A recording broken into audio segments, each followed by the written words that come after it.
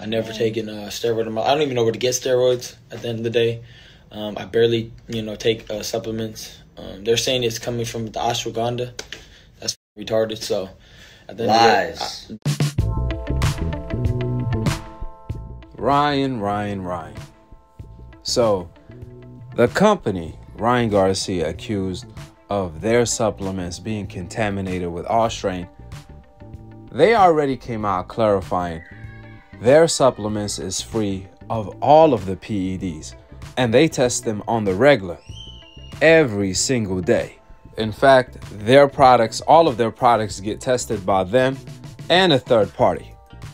Therefore, for Ryan to claim only his NutaBio supplements is contaminated with Ostraine, to make matters worse, when Ryan provided his NutaBio supplements to the commission and VADA, according to reports, his NutaBio supplements was already expired.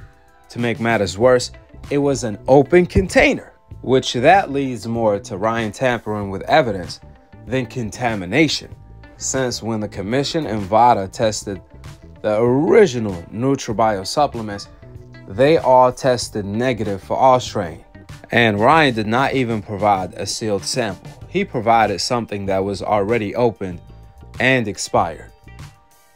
Which raises the questions, why will Ryan be even taking a supplement that's expired?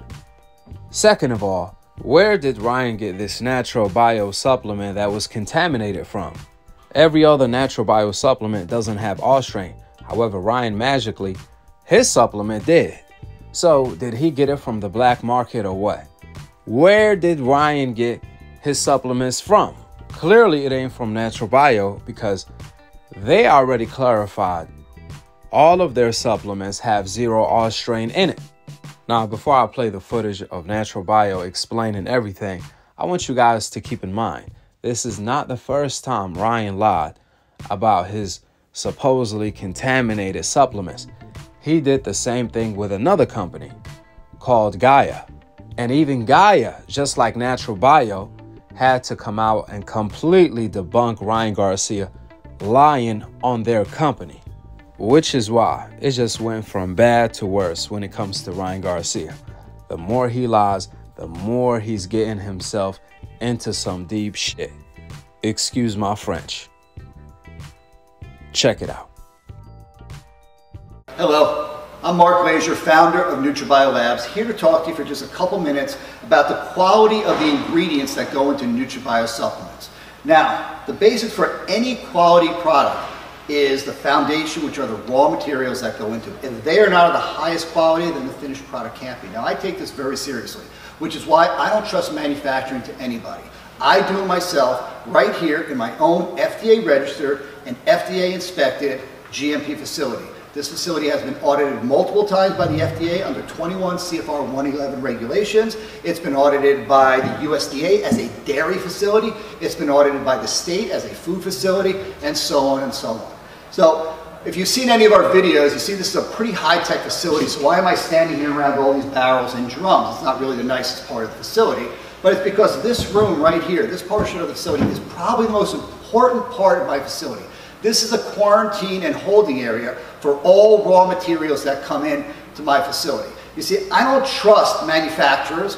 I don't trust vendors to ship stuff to me. Once it comes in here, every single batch of every single raw ingredient that ever goes into one of my products stops right here, gets quarantined here, will go into a sampling room, a clean room sampling room, where samples will be taken, will go into our lab. The first part is our lab will test every single batch of every single ingredient to make sure it's what it's supposed to be. If it passes our testing, it will then go to a third party outside lab to further test it to make sure every single ingredient lives up to the high specifications that we set for it. Once approved by that lab and then approved by our lab, it is allowed to leave this holding facility and go into our warehouse, where it then can go into the production facility. Let's take a look at some of the testing that we do in-house. Okay, so once we've quarantined the ingredient in the facility next door, the holding facility, we'll take a sample and we'll bring it into this room. Now, this room is level 1 in quality control analysis. It's the first step, and what we're doing here is a test to make sure that the ingredient is what it's supposed to be. It's called identity testing. And we will do this test for every single batch of every single raw material that we bring into this facility. Not only the batch itself, but we will take full samples, representative samples of the entire batch to make sure that we know that all the containers are what they're supposed to be. Now this is called FTNIR, which stands for Fourier Transform Near Infrared Spectroscopy. What this does with a laser is it'll analyze the ingredient and it'll create a spectrogram of the ingredient and compare it to a reference sample and tell us whether this is exactly what it's supposed to be. We'll then do other testing here, maybe pH testing, organoleptic testing, particle size testing, to further prove out that that ingredient meets first levels of our specifications. If it does, a second sample will be prepared and sent to a third-party certified lab. And in that lab, we test for purity, potency, composition, and contaminants. So we want to make sure that our specification is met exactly. For example, our creatine monohydrate, the specification is 99.97%, near perfect or higher. Once we've identified it here to be creatine monohydrate, that third-party lab has to show us that it's contaminant-free, it reaches that 99.987%, and there's nothing in there that's going to hold us back from releasing it.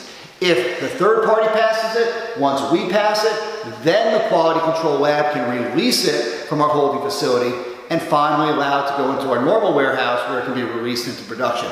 In this way, we know that every single ingredient that we put in our finished product and create a product that's going to end up in your home has been tested completely, and we know it matches our specification, our degree of perfection, and then we have a product that gives you what we promised and that gives you the results that we promised. And that's the level of testing that we go through on every single raw material before it's released from this facility. First, Gaia exposed Ryan for lying on their company name, and now NutaBio. I mean, when is Ryan gonna stop lying? Especially when every single lie of his gets exposed immediately.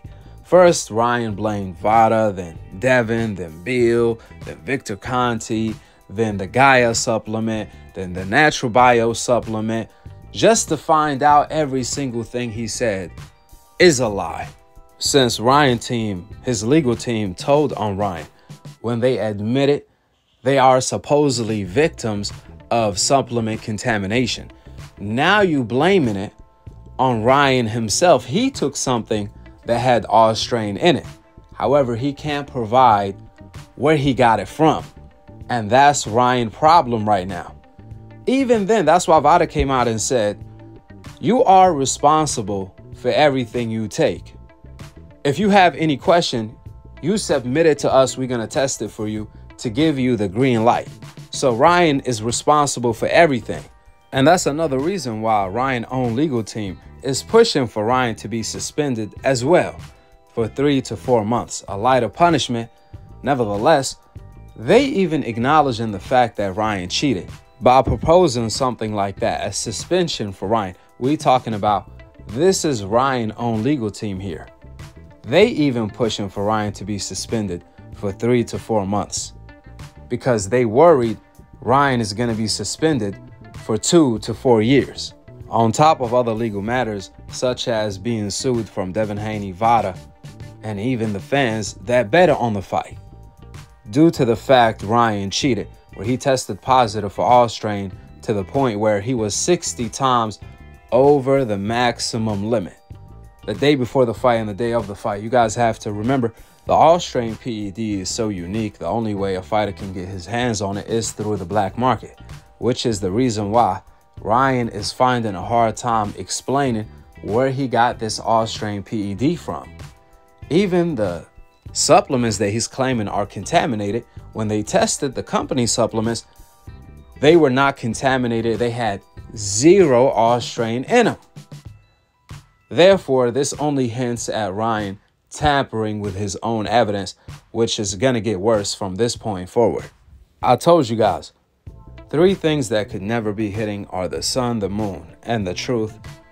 They will always come out eventually.